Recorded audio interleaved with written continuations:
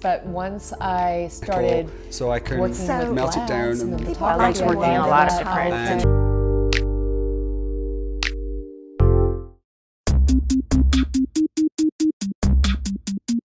New York Handmade Collective. So people often want to know what's the difference between my pots and the ancient pots. And so I try to remind them that the ancient Greeks decorated their vessels with images from stories that everybody knew.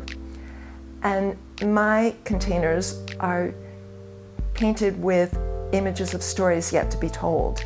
So for instance, the wine cooler is decorated with kind of ambiguous images.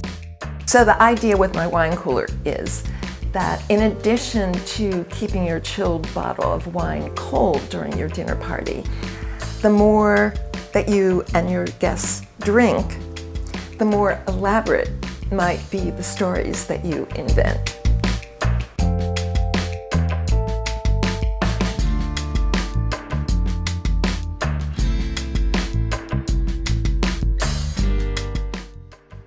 Thanks for watching. Please like, comment, share, and most of all, subscribe to our YouTube channel.